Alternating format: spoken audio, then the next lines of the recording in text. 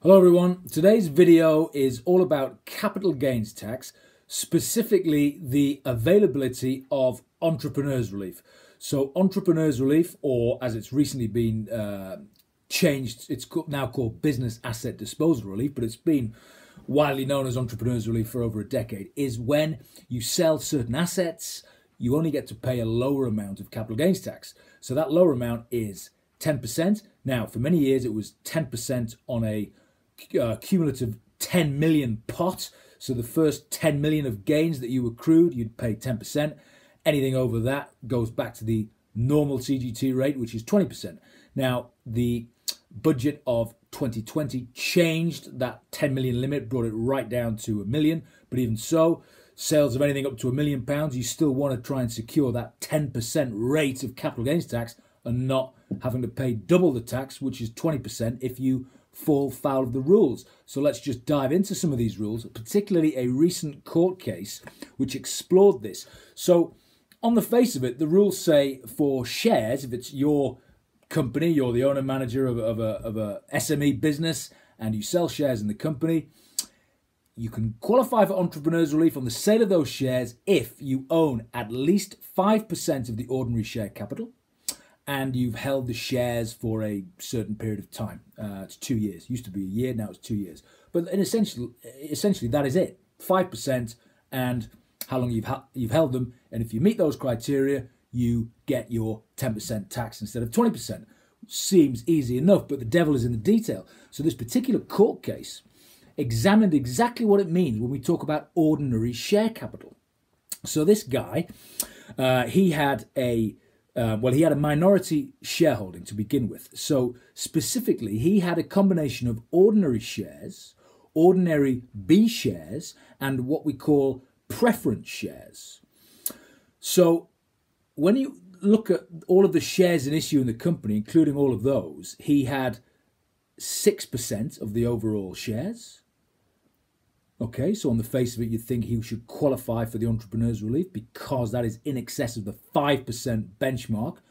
But when you exclude the preference shares, he only had 4% of the total shares. Now, HMRC challenged his claim for entrepreneurs relief and said that you shouldn't be including the preference shares. So what do the actual rules say? So the rules say that the entrepreneurs relief applies to any kind of share capital, no matter how you label it, as long as it doesn't relate to fixed amounts of dividend. So if there is a type of shares that you have which give rise to a fixed level of dividend, that is excluded in working out whether or not you have 5% of the shares. So what this guy actually had, he had what's known as fixed cumulative preferential shares with a 10% per annum coupon. So these preference shares were, in HMRC's opinion, deemed to be a fixed rate of return. This 10%, it's a fixed rate. And hence they denied him the entrepreneurs relief because when you take those out of the total number of shares, it brought him from above 5% to below 5%. So when the courts looked at this, they said that what you have to do is look at not the payment history, but what the fundamental constitution of the company says.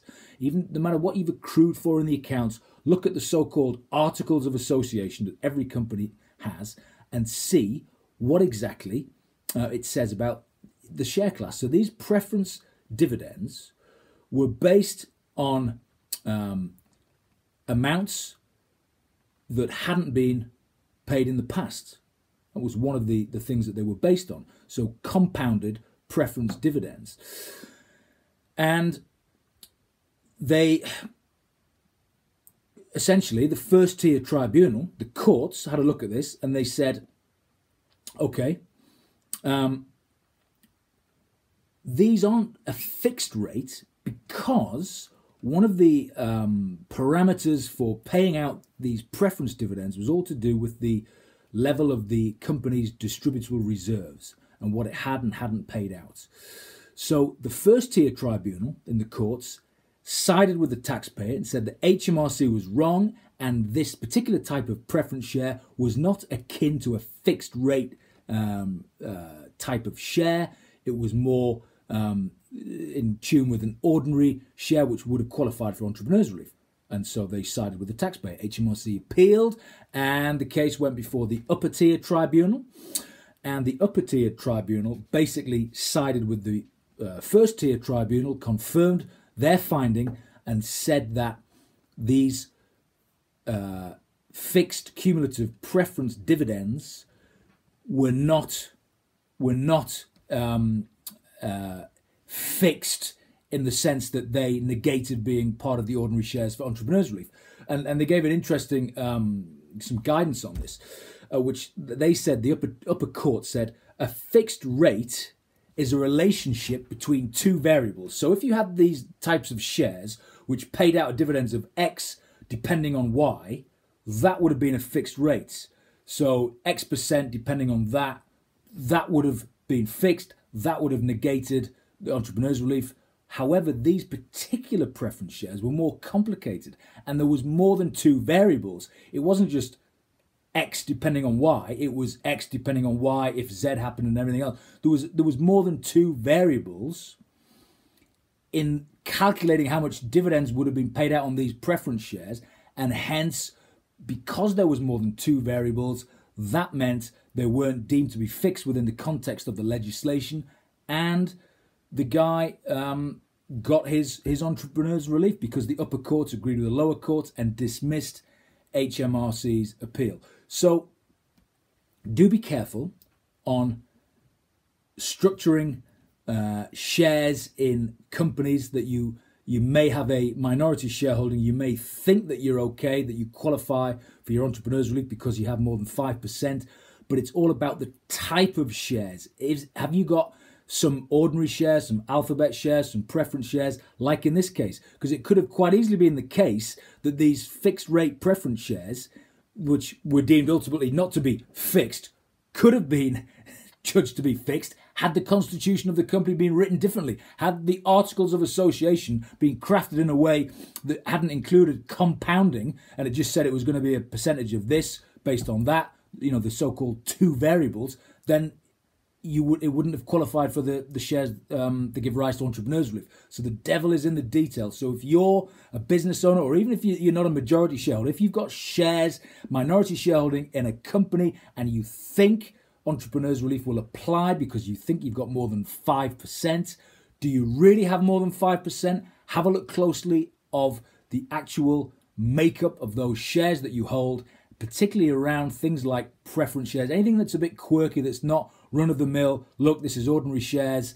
in the company, anything a little bit outside the box, you may have shareholdings of that, and that could be the reason to either trip you over or trip you under the 5% threshold, hence entrepreneurs relief either given or denied. And it makes a big difference because with the standard rate of capital gains tax being 20%, that could be double the tax. So in this particular court case, the guy, he made a gain of about 7 million. So the tax at stake on this was about 700 grand. He paid 700,000 in tax instead of 1.4 million, which HMRC said he should. So do have a think about shares that you have in companies and whether or not they will qualify for entrepreneurs relief. Don't just assume that they do. It's all about the constitution of what is in the articles of association of the company, as opposed to how historically you may have paid out on those shares.